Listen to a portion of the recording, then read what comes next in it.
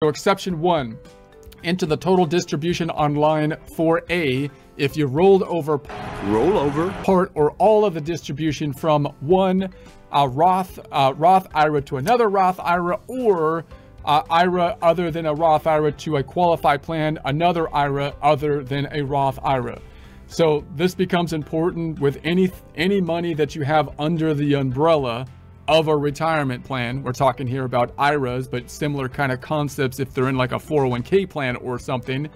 If you want to roll that into some other investment, like another IRA, then because you want to switch financial institutions, for example, you want to go from one financial institution to another, then you got to be very careful in that process, because if it's shown as you distributing the money and then reinvesting the money, now you're going to get hit with the tax for pulling the money out, and you're going to be hit with possibly penalties for pulling it out early. So if you're going to try to move from one financial institution to the other, it's usually pretty easy to do, because you can talk to the financial institution that you want to do business with, and they will usually quite happily try to help you out to make it a rollover distribution and make sure it's properly recorded as a rollover and shown on the 1099 as a rollover, so that you can tell the IRS, look, yeah, it went from here to here, but it's not a distribution. It shouldn't be a triggering tax event, and I shouldn't be penalized on it. So also enter rollover next to line 4B. So if the total distribution was rolled over, enter 0 on line 4B. So this also applies if you're talking to anybody that's switching jobs or something like that, or they want to go to another financial institution or something like that. You want to be able to tell them, make sure that you are categorizing something as a rollover, not as a distribution. Talk to the financial institutions, make sure that they're working that out, so it's not going to be a distribution but a rollover. So if the total distribution wasn't rolled over, enter the part not rolled over on line 4B unless exceptional 2 applies to the part not rolled over. Generally, a rollover must be made within 60 days after the day you receive the distribution. So there's this time limit. Usually these days it can be kind of a pretty much same day if you're doing a rollover from one institution to another. Otherwise, you've got this kind of day limitation, so you want to make sure that you're within the threshold. So for more details on rollovers, you can see publication 590A and publication 590B. So if you rolled over the distribution into a qualified plan and you made the rollover in 2023, include a statement explaining what you did. So exception 2, if any of the following apply, enter the total distributions on line 4A and see form 8606 and its instructions to figure the amount to enter on line 4B. 1. If you received a distribution from an IRA other than a Roth IRA and you made non-deductible contributions to any of your traditional or SEP IRAs for 2022 or an earlier year. If you made non-deductible contributions to these IRAs for 2022, see publication 590A and publication 590B. 2. You received a distribution from a Roth IRA, but if either A or B below applies, enter 0 on line 4B. You don't have to see form 8606 or its instructions. A, distribution code T. So notice these are going to be the codes in the form 1099. So now you've got a code T. It's shown in box 7 of form 1099R, and you made a contribution including conversion to a Roth IRA for 2016 or an earlier year.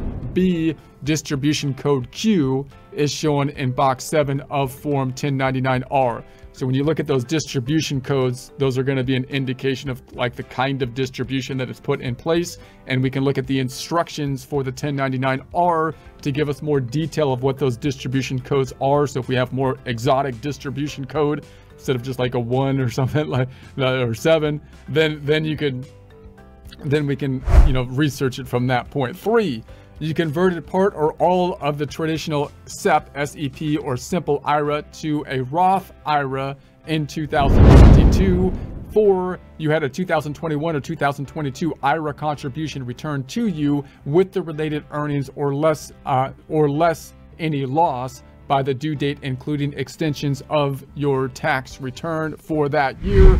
5, you made excess contributions to the IRA for an earlier year and had them returned to you in 2022.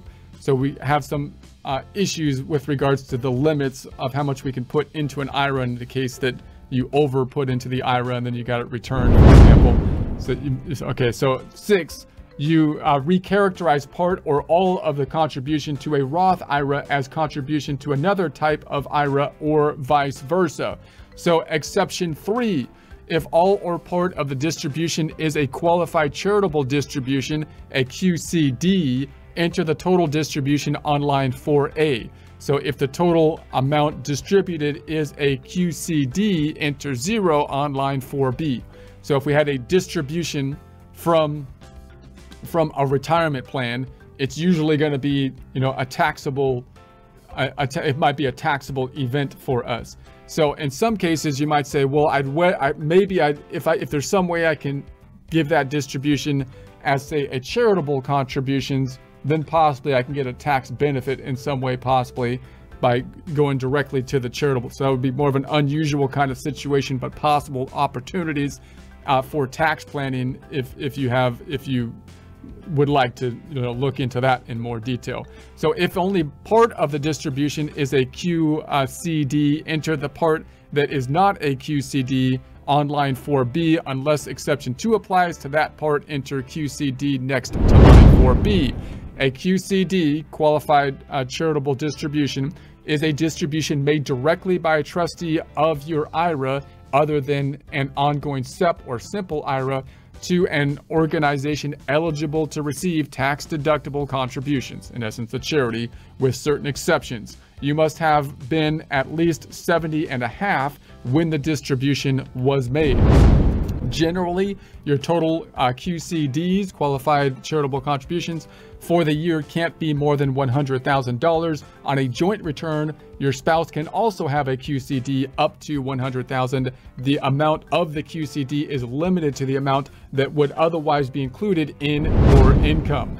So if your IRA includes non-deductible contributions, the distribution is first considered to be paid out of otherwise taxable income. See publication 590B for more details. So if that applies to you, you can do some more research there. Caution: you can't claim a charitable contribution deduction for any QCD not included in your income, which kind of makes sense, right? You're trying to do some tax planning, saying there's going to be a taxable event. What if I contribute this to the charity? If you do that, is it possible that I don't have to include the income that would otherwise be included as income in income? If that's the case, you already got a benefit by not including it in income and would be double dipping if you were able to not include it in income and get a charitable deduction for it, right? That would be a double dip.